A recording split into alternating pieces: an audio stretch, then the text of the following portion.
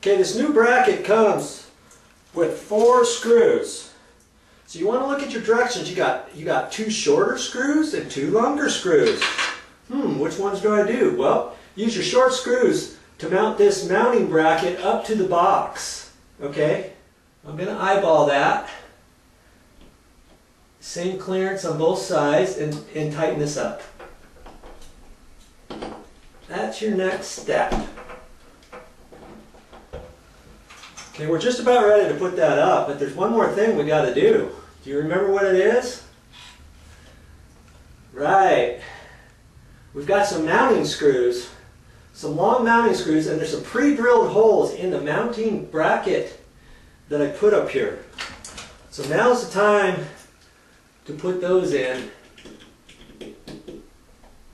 And you're just going to screw them up here. You're not going to put them up very far. The green is always considered the ground, so the green will go to the copper wire up above, the bare copper wire up in the box. Okay, now I'm going to just connect white to white, line those 2 up, and tighten this up. You'll feel it definitely tighten. And what you want to do is when you feel it's tight, you don't want to twist and twist and twist and twist too much, because you could break off the little wire from the light fixture.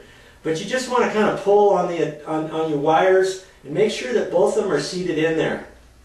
Because every once in a while you'll get to a wire nut that you think, okay, I'll put that on tight, and you pull on one of the wires and son of a gun, the wire pulls out. You think, wow, I'm glad I checked that. Okay, so do that. That's a tip for you. Okay, now I'm hooking up black to black, same way. Just tighten that bugger on there. Okay, check that, pull on it a little bit. Okay, there.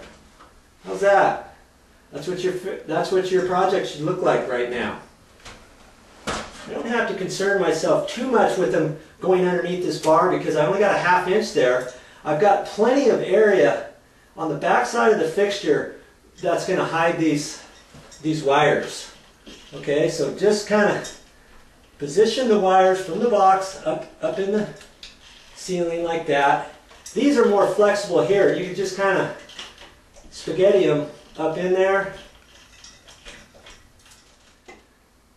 Now we're ready to turn this light on. I have not tried it yet, so when you see it go on, that's going to be the first time I see it go on. And it's always a good thing to do this before you put your globe up there, in case for some reason one of your wire nuts was loose as you're pushing your wires up in there, or maybe there's another problem with it, okay?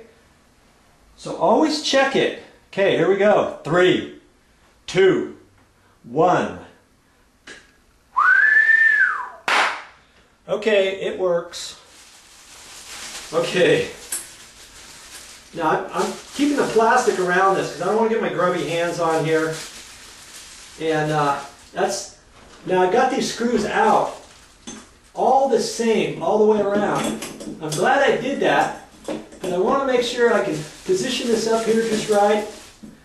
And now I'm just going to do 2 screws with my finger. 2 screws with my finger. 2 screws. Now come over here. 1 there, 1 there, 1 there.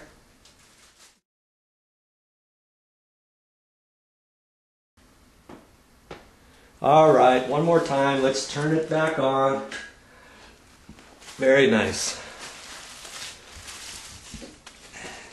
That just makes the bathroom